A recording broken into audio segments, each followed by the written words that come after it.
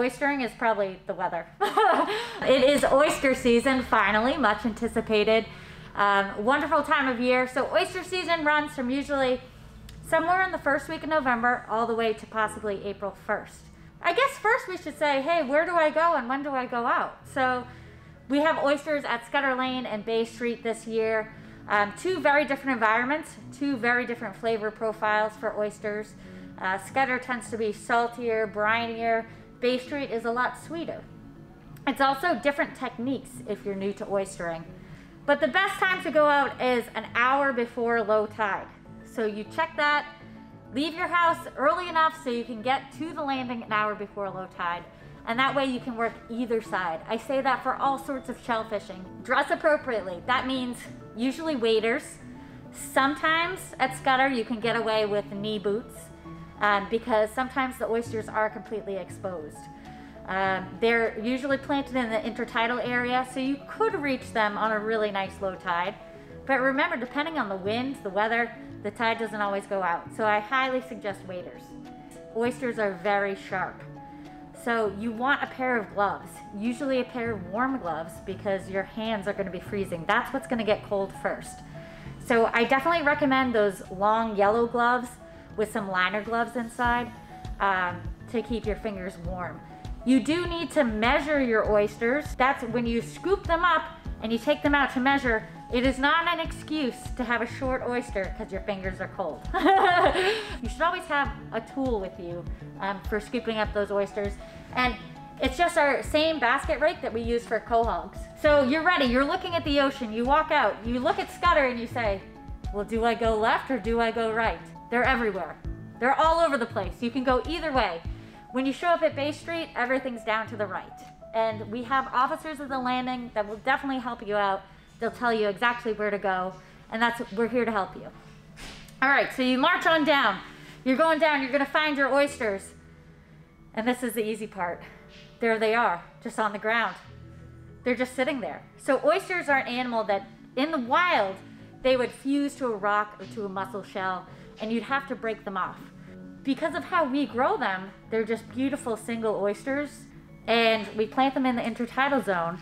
So this early time of year, you just walk on down there and you pick one up and there you go, you're oystering. It's just that easy. It's a lot easier than quahogging or getting steamers for sure.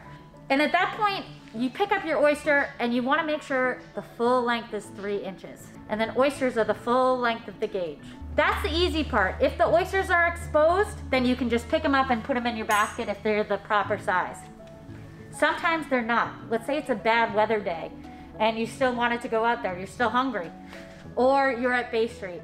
It's a different technique. You would have to use your rake to scoop up the oysters. And like I said, you're using it more like you're raking leaves. These oysters are just sitting on top. You don't have to go deep down in the sediment to get them at all. It's not like you're quahogging, you have to get up underneath them. You're literally scratching along the surface and then just turning that rake over to get it in your rake. At that point, you just measure them. That's always the first question. What's the limit? We have a basket here and it's 1 inch above the center ring on here. And if you don't know what an inch is, you can use your gauge. That center hole is 1 inch wide. You're done. You've gotten your oysters. If they are clumped up, you're gonna fit more in your basket if you break them up. So at that point, you have these oysters in the basket, you exit the water. Now's a good time to recheck your catch. So you wanna make sure everything is 3 inches, like I said, but also, people like to get as many oysters as they can. And the truth is, if you stack your oysters like Tetris, you will get more. Pack them in, clean them off, get the barnacles off, break up your oysters so that they're singles so you can really pack them in nicely. And just make sure it's 1/2 pack.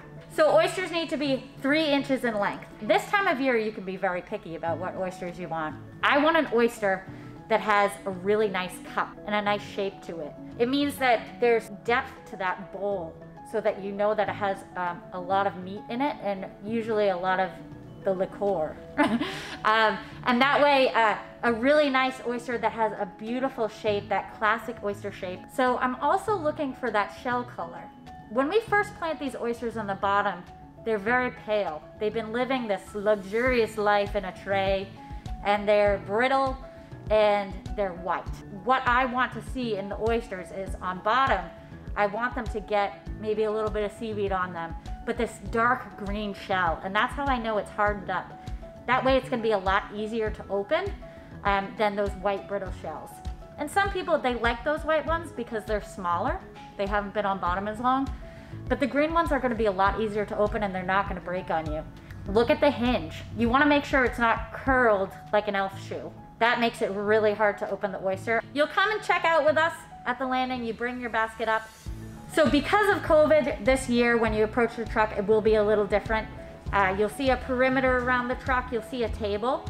And we do ask that you don't cross the line of our caution tape. You can put your basket right on the table and then take a step back to one of the cones. We'll take the basket from you and your shellfish license, and we'll look at it just away from you just to make sure that everyone's safe. If you bought your license this year, that's what we're accepting. And there's tons of people down there oystering this time of year, so definitely help each other out. But we do ask that you maintain social distancing even when you're outside in the water, and we do ask that you wear masks when you approach the vehicle. And I hope to see you down at the landing.